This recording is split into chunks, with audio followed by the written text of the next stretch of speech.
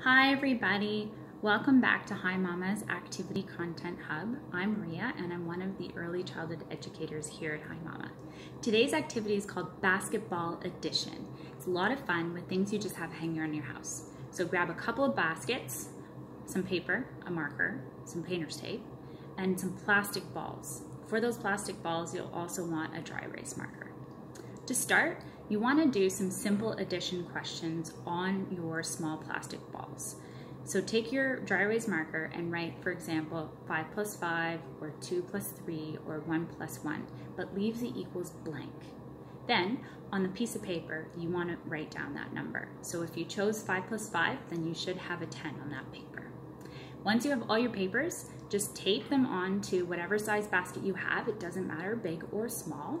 And then what your child will be doing is they will be doing that addition and throwing the ball into the basket that it matches up with. And your child can do this for multiplication, division, whatever they're working on.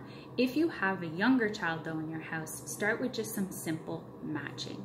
So if you have the numbers 1 through 5, and the basket numbers would also be 1 through 5.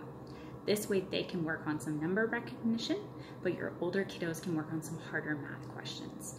While your children are doing this, they're having a lot of fun. They're going to be using their gross motor skills to get those balls in those baskets. It will probably turn into a competition, but at the end of the day, they're building their math skills. They're building on being able to do simple addition and at a very quick pace. This will help them in the future with making math a little bit more complicated.